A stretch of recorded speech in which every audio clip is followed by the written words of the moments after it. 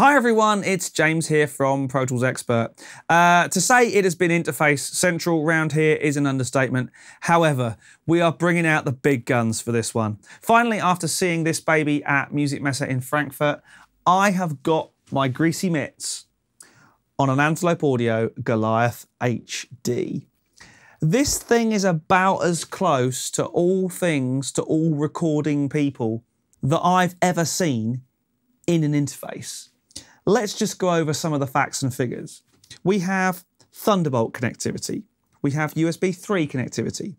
We have Pro Tools HD Mini Digilink connectivity. We have 16 mic pre's.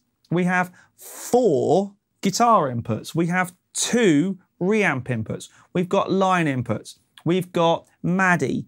We've got ADAT optical. We've got every kind of clocking and sync source available to mankind. This thing is fully loaded. And I even feel like I should go fully loaded because they haven't missed a trick. Everything is on here and it's been done with absolute beauty, finesse and ultimate detail. So with that said, let's have a look up close and personal around the front and then around the back on the Goliath HD by Antelope Audio. So here we are around the front of the Goliath HD, and first on the left we have our 2 instrument reamp outputs. These are over a TRS 1/4" jack, which is pretty normal for this sort of thing. We then have our 4 guitar high impedance inputs. We then have the rather lovely Goliath HD touch screen, and I can show that by going down here, and I can actually turn it off if I want to. Not going to do that. I can go between my monitor inputs, my headphone outputs, my line outputs, all that sort of stuff. It will automatically refer back to the monitor input that I've selected. In this case, we're looking at the Thunderbolt inputs. I can access my talkback from here and where my talkback's routed to, which is very nice. It's just a really nice, simple way to navigate around what's going on the Goliath HD. A bit further along, we have the 16 gain pots for the 16 built-in mic pre's. They feel really, really nice. As soon as you hit them, you select them, which is really, really nice. They've got a nice dented feel, nice and solid. And as we pass along the front over towards the monitor section, we can see exactly what we're listening to. Monitor outputs, line outputs, headphones, our reamp outputs, and of course we can tweak the level for those as well. The main pot's got a really nice feel to it, and the LEDs are really nice and bright, telling you exactly what's going on. We then have mono check, mute, and the Antelope button, which can be configured to pretty much anything you want it to do within the system. We then have our 2 very loud, very powerful headphone outputs, and also tucked away up here is the tiny little microphone for the talkback. Very, very cool that it's all front panel mounted. So I've used the term connectivity city before. This is more like a connectivity continent, I think. In the top left, around the back, we've got the power input, we've got word clock and 10M in and out. We've got SPDIF, we have got ADAT optical, we've got AES EBU, I forgot to mention that earlier. We've got the outputs for our monitors, we've got MADI I/O, 32 channels of line output over D-sub.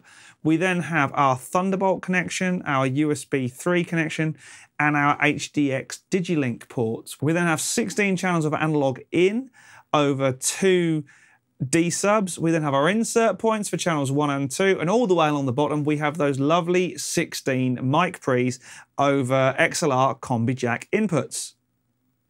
So as with all of the Antelope audio interfaces I've reviewed in the last 18 months or so, I think the hardware is great, but it is enhanced so much by their incredible software control panel, which deals with some of the more complex routing and kind of control functions of the hardware.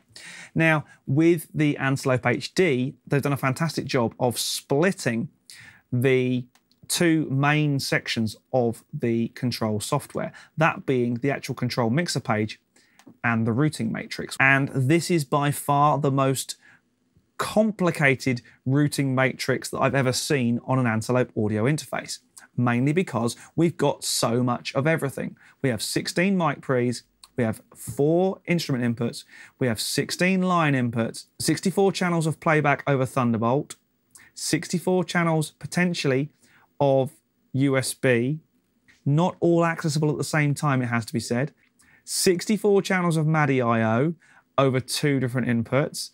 We have our DigiLink connectivity for 64 channels, ADAT optical in depending on the sample rate you're setting up. At the moment, obviously we're at 96K, so it limits it down to 12 channels. AES, SPDIF, our AFX, we have 16 built-in effects channels. And then we've got exactly the same mappable for outputs as well. Now for me, I like to try and keep it simple. I haven't really got too down and dirty with the routing matrix just yet. If I'm using the inbuilt preamps, I'm going to map those 16 preamps down into Thunderbolt record 1 through 16. And I can drop those down there like that. At the moment, I'm not going to do that because of the way I currently have it routed. But it is that simple to drag stuff around and create the routing matrix that you want. So by now you can tell I'm quite taken with this thing. Let's ignore the fact that the stats, facts and figures are off the chart for extra dB of gain on the preamps, and the converters are better and everything just sounds incredible. It's everything you've ever wanted in 2U. It's incredible. The mic pre's sound amazing. The drums you'll hear in the track are all recorded using 12 of the 16 inbuilt mic pre's. The bass was recorded straight into the guitar input. Guitar was also recorded directly in. We've got all those lovely FPGA effects. We've got 16 channels of them potentially. And they're really easy to use when we route on the way in to create electric guitar sounds, bass sounds, vocal sounds, whatever we like.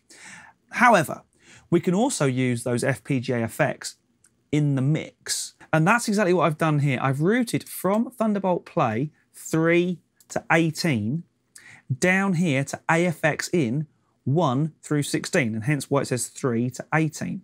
Now, the reason I've started 3 to 18 rather than 1 to 16 is because my main monitor outputs are coming from Thunderbolt 1 and 2, and I don't want to mess with that.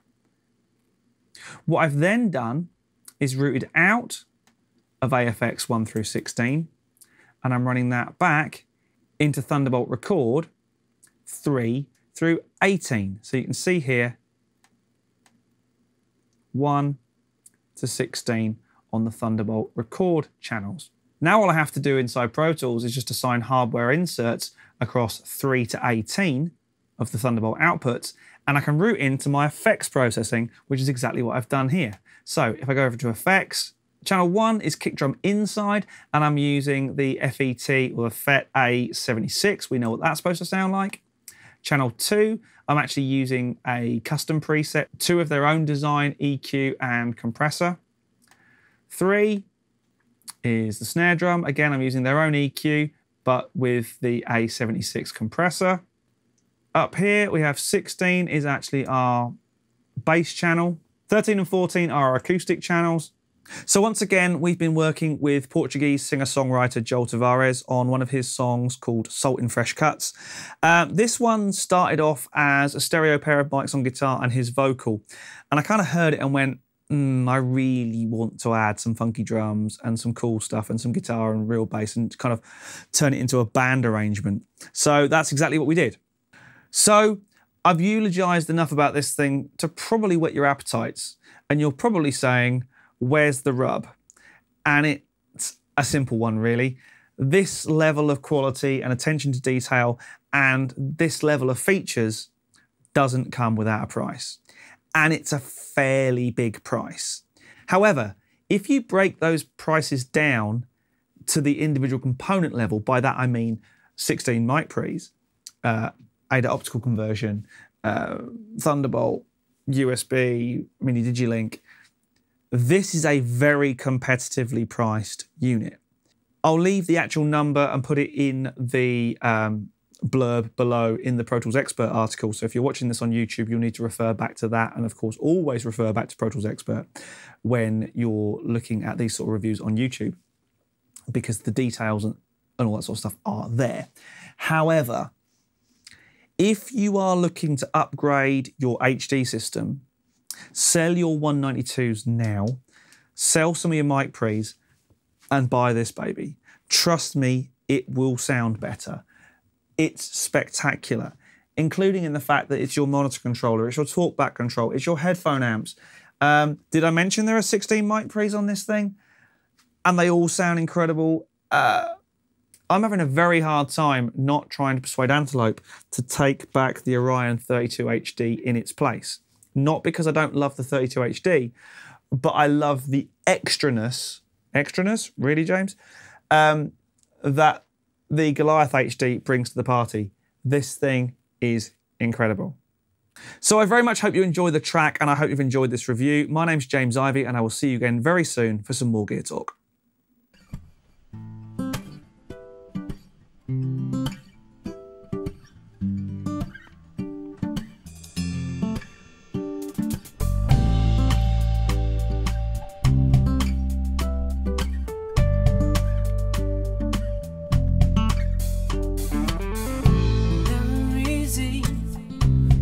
Change, people fall apart, then I'm right back at the start. Just believe me when I say you had my heart. We could have gone so far. My mind is haunted, I'm losing ground, but I'm waking up, you're leaving now. Let's just face up, my mind, she's made up, so